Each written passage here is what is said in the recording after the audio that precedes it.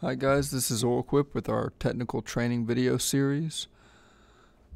This video is going to be on how to read hydraulic symbols and hydraulic schematics. Part 1 is going to be on miscellaneous components and system accessories. Later parts will dive more into specifics such as check valves, directional valves, and symbols we used more often. And then we'll wrap up with the last part will be how to read hydraulic schematics as a whole. As a side note, symbols for hydraulic schematics are defined by ISO 1219-1. In general, Oilquip follows these standards, but we do deviate some. That being said, we'll go ahead and dive into our first symbol. Our first symbol here is a hand pump with two check valves, one on top, one on bottom. This symbol is easy to remember. You can kind of think of it as just like a hand pump operates. When this handle comes backwards, flow can come in through this check valve and fill this cavity, but flow cannot enter this check valve. And then when the handle gets pushed out, this check valve is now blocked and this cavity empties itself out of the top check valve. Again, in later videos we'll go into exactly what a check valve does and the symbol for it and how we can think of how those operate. But this is the symbol for a hand pump. This next symbol is a heater. This is a basic symbol. We can think of this box as an electrical enclosure, and these lines here represent the resistor or the actual immersion heater section that's heating your oil. This is your reservoir tank or your return. A lot of times you'll see this on a hydraulic schematic as a big box on the bottom of your screen or of your drawing. And this is a local return, so a lot of times to save space or to keep drawings organized, we can draw just a local return. That way we don't have to draw tank lines all the way back down to the bottom of the page, just to show that something's going back to tank. An example of this would be like a directional valve. Our P port's here and our T port is here, our tank port. Rather than drawing a line going all the way down the page and making things end up looking like spaghetti, we can just draw a simple local return. That represents we're going back to tank, but in a simplified manner. Next symbol here is a three-way ball valve. An easy way to remember this is flow can come in through the bottom and you can choose which direction it goes. You can either travel left or you can travel right. That brings us to two-way ball valves. A two-way ball valve filled in would be a normally closed ball valve, and a hollowed out ball valve symbol would be a normally open ball valve. But again, these are just two-way ball valves. They're either open or closed.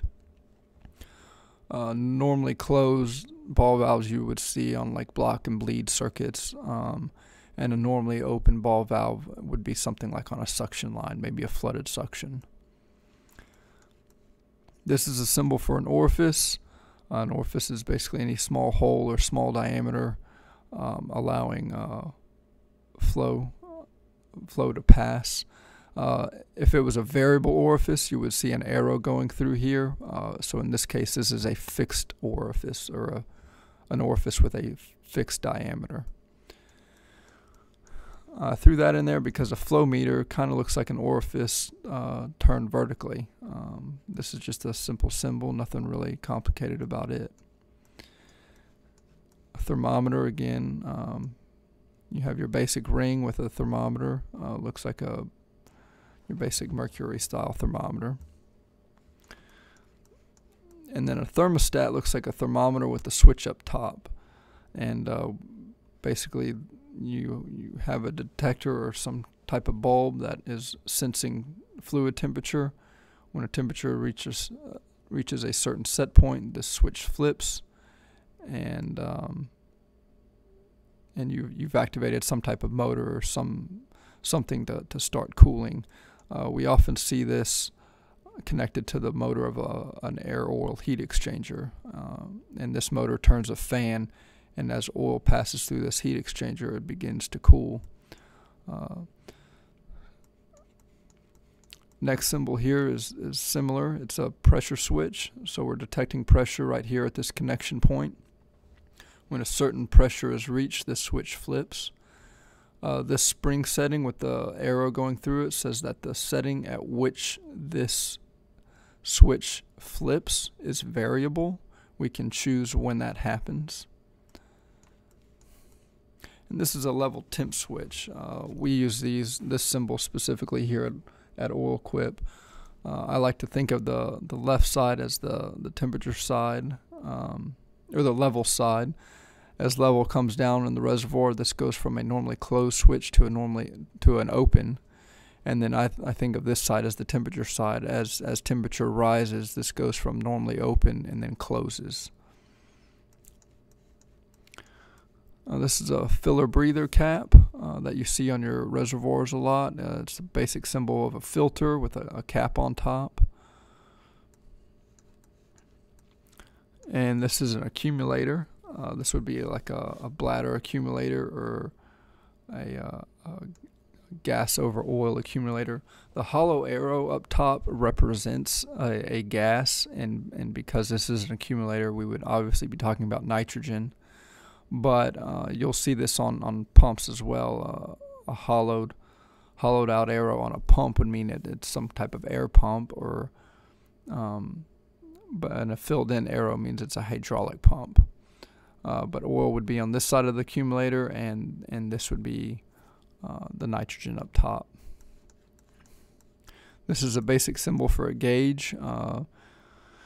This would be maybe a vacuum gauge or a pressure gauge, but there's only one sensing port here.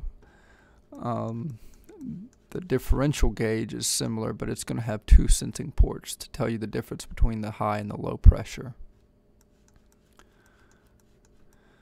This is a gauge with a hose. A lot of people use this because it gives them some type of quick connect or some way to just tap into a system really quickly and measure a certain point.